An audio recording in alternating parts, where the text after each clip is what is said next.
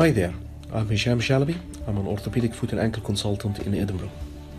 I will speak in this video about the surgical management of cartilage lesions within the ankle joint. I will focus in this video on smaller lesions and their management with a technique called microfracture. The ankle joint is a very common site for injury during sports and many of our daily activities. Most twisting and inversion injuries of the ankle joint result in ligament damage. This presents with a combination of pain and instability that usually requires short periods of immobilization followed by physiotherapy. The management of ankle joint ligament injuries will be covered in a different video. In spite of proper conservative treatment and physiotherapy input, some patients continue to experience ankle pain following an injury. The pain here is slightly different from that caused by ligament damage. The pain is usually in the form of a deep dull ache with very little, if any, sense of giving way and instability. This could be a sign of cartilage lesion within the ankle joint. Like all our joints, the ankle is covered by a nice glistening cartilage layer. This cartilage allows the movement to happen in a seamless way. This cartilage is supported by strong subchondral bone that helps the joint to withstand the weight and the stresses applied on it.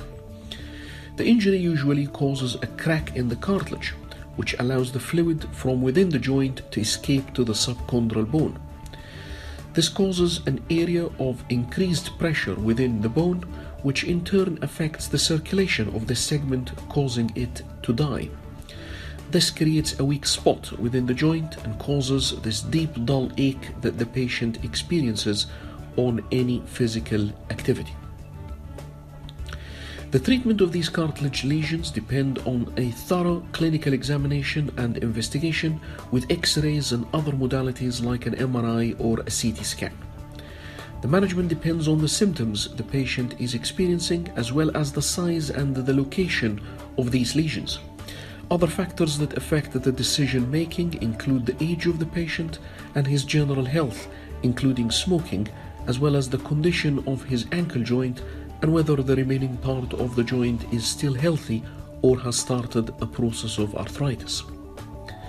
The management of larger lesions can be done with several surgical treatment modalities and will be discussed in a different video. In this video, I will explain the surgical management of the smaller lesions. This is done using a technique called microfracture. This is a keyhole surgery during which the lesion is identified. The overlying unsupported cartilage is removed. The lesion is debrided, clearing the non-viable bone down to healthy bone. The bed of the lesion is then drilled with multiple drill holes. This allows blood to come from the more healthy part of the bone towards the lesion. This forms a small blood clot to fill the lesion.